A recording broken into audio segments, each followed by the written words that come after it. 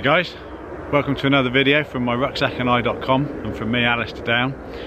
And over here in the UK we've just come to the end of British summertime, so the clocks went back an hour last night, so we're now getting darker and darker, earlier and earlier.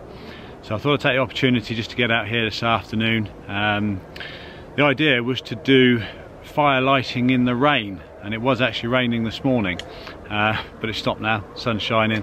Hey, that's the way it goes. So I still call it fire lighting in the rain because the principles are exactly the same, but obviously it's not raining.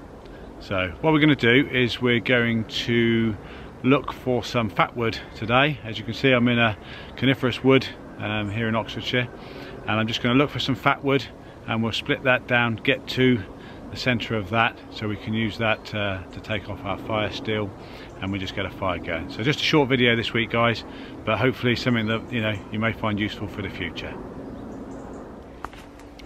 So what we've got here is a fallen spruce tree, and our fatwood is going to be predominantly here at the joint. So you can see this is a dead limb, it's dying, so there's no harm to the tree. So what we're going to do is just cut it nice and tight in at the knuckle, and hopefully there'll be a good chunk of fatwood.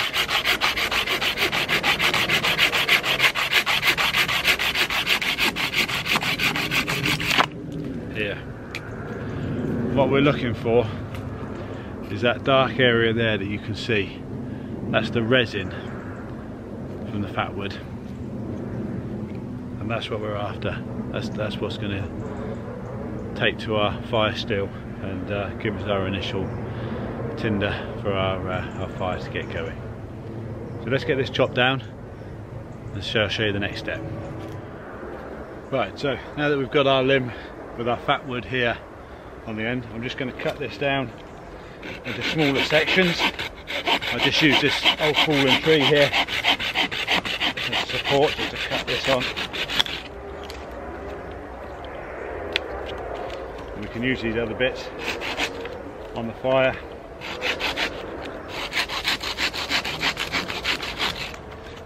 We can just break those down and use those. And I'll just chop these. It's a little bit punky. Yeah, you can see that. A little bit punky, but it'll be alright.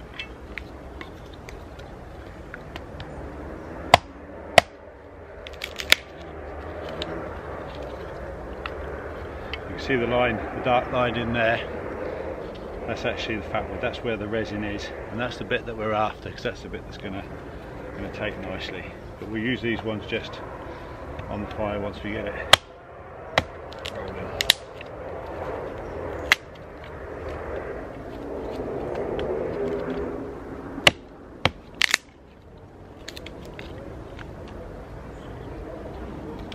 Right, and then this is the bit that we're really after here. Bit of an awkward shape. Cut. There you can see the resin in the wood at the end there, and that's really what we're after.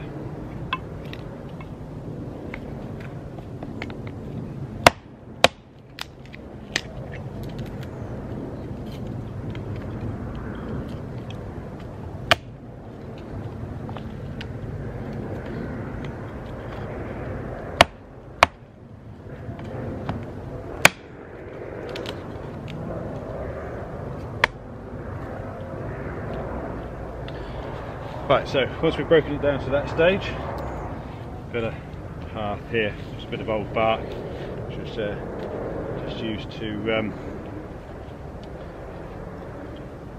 create. What we're going to do here is just create a dust of this resin. Use the back of our knife and just scrape down,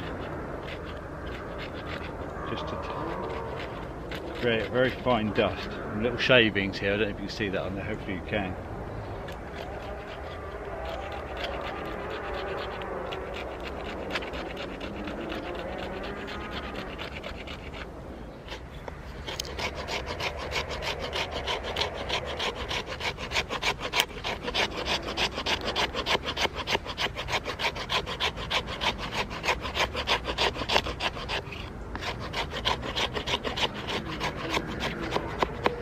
I'm just using the back of my knife here, literally just to create these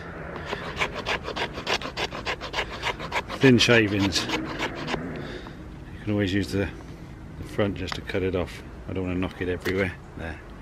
Okay, and that's what's going to take our spark from our fire steel. Okay, and that's just a dust, and that's just full of resin, and that'll catch nicely. Okay, and then what I'm going to do, although these are probably not the easiest, I'm just going to create some very fine feather sticks. I'll try and do it so that you can see. I'll come this way. Some very fine feather sticks out of the other remaining bits, just to help it on its way. It's nice and fine. Run the knife down.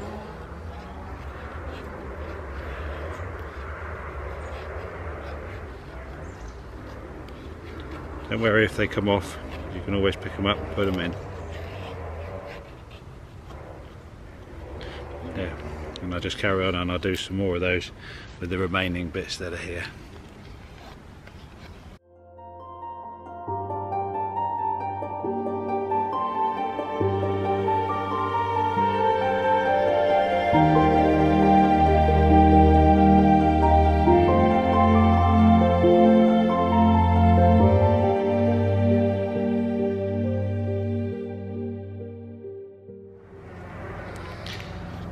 I'm just going to take some finer shavings off. Doesn't hurt just to have a little bit of everything.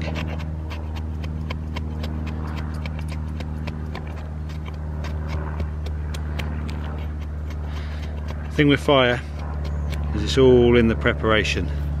The more you get ready beforehand, and the more chance you've got of keeping that small flame going once that tinder takes. So you're better off doing all of this sort of thing now, and then have everything ready, and then you can, once it's going, it's going. Right, that should do. I'll take those bits with us as well. And what we need to do is just collect some really fine, dry, dead sticks, starting off really thin, so thin you probably can't even see that, and then just making our way thicker and thicker and thicker, and then we can put this on top of the fatwood tinder once that's going, and then this will just help to really pick it up and get it going. And we just want some nice bundles like that, and then that will just really help to get it on its way before we can then put the remainder of the bigger sticks that we chopped down and put on there. Look at that, that'll do us just well. Okay, so as you can see, what I've done is I've cleared all of the dry leaves and things away, and as usual I've put my bed of sticks just to get the fire up off the cold damp ground. Okay, and then I've got my fine dusting that you saw us get together with the back of my knife. Okay, got a couple of sticks here which I'm just going to use should I need to lift it up just to get some air underneath it. These are some shavings that we had earlier, and then in the background I've got a mixture of the smaller sticks just getting bigger and bigger, and then some of the other spruce that we cut down to get the fat wood. That's chopped up there, ready to go. So everything's in order, everything's ready, so with no further ado we get the fire steel and let's see if we can get this going. Doesn't always go first time, doesn't always go second time, it's just about perseverance.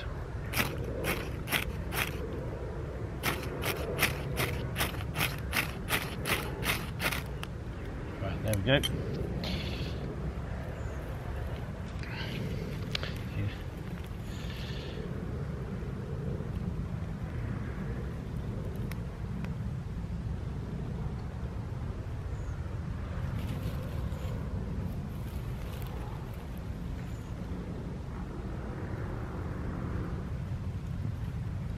You can see we can use these sticks just to lift it up if we need to air it. And this This is just all very fine pine. So we didn't even need the feather sticks, did we?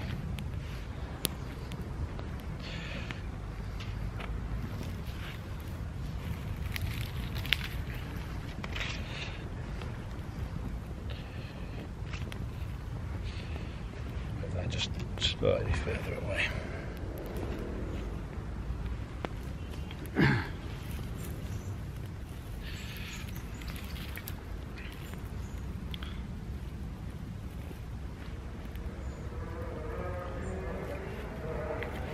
And then we can just add our rest of our spruce.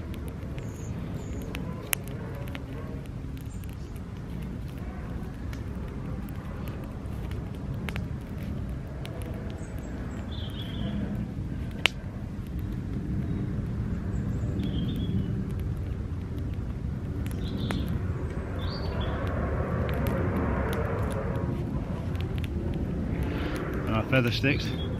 Look at, we didn't even use, but they were there should we have needed them, so that's good. We can just put those on, just add those in.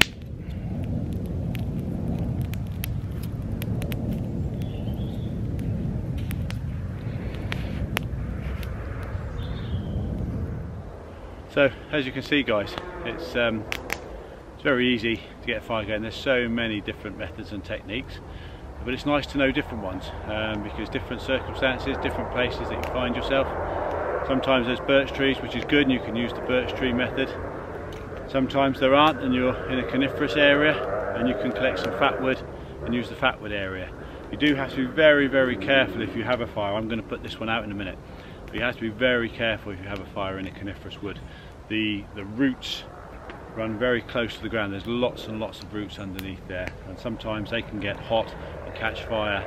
You can leave thinking you've put the fire out, and actually it's travelling along the resin, and before you know it, then the woodland is on fire. So if you are going to have a fire in a coniferous wood, then make sure that you've dug a hole, you've cleared all of those roots out of the way, or a bed of rocks, and build it onto a bed of rocks, whatever you've got around, but just be very, very careful. So the fatwood method is a very, very good method, especially if it's pouring with rain and everything else is wet. Then you can just cut that down, get to the centre. The centre is always dry, the resin is always there, and it's very easy just to break that down, scrape it off, use your fire still to get it going, and yeah, your feather sticks, if you use the feather stick method on top, just to help it on its way. So nice short video this week guys. It's just nice to be able to get out here in the woodland, end of October, beginning of November, and it's still, well, I was hoping it was going to be raining, but there's blue sky out there now. It's beautiful out there now. So enjoy your week ahead. If you liked the video, give us a thumbs up. If you're a new viewer, then please subscribe. Many, many more videos to come. I think the next one I'll be doing will be a couple of weeks time. There is a mountain, Kadir Idris, out in the south of Snowdonia, so I think I'm going to do a wild camp up there. There's a tarn halfway up, so I think I'm going to head over there and do a wild camp on the mountain. So that's probably going to be the next video I put up. But I really appreciate all of your support. Any comments you've got, any questions, anything you think I should know, then please leave a comment, and I'll always get back to you as soon as I can. But as always, enjoy my time out here guys. I hope you've enjoyed it, and I'll catch you in the next one. Cheers.